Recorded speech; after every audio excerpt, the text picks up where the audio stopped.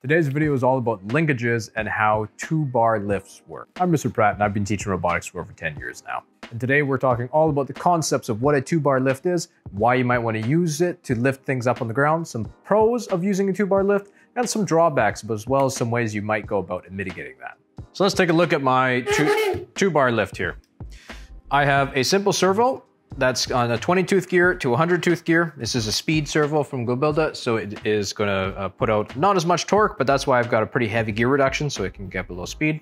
This axle crosses through. It's the other side where I am connected to a 16-tooth sprocket, traveling up through a chain drive to another 16-tooth sprocket where I travel through my axle.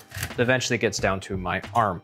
This is called a two-bar lift because you have a simple arm here and a simple arm here to make 2 bars of your arm.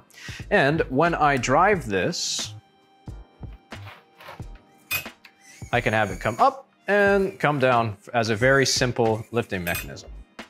Why you might want to use a simple 2-bar lift? Well, one, it's super fast to get it up and going.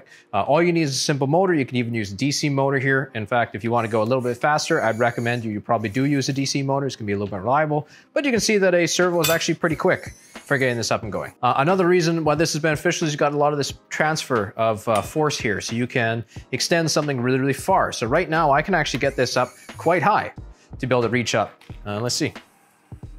Yeah, I can actually get pretty darn high up off the floor just with a simple arm here.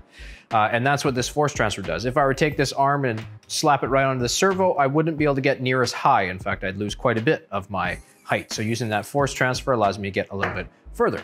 Another option is if I were to take a simple claw here, again, nothing fancy on this claw, but if I were to mount it on this side and as I go up, it is going to be non-parallel to the floor. So as this thing rotates, you'll notice that my claw is also going to rotate. So if you need to place something on an angled piece, actually using a 2-bar lift might be pretty useful.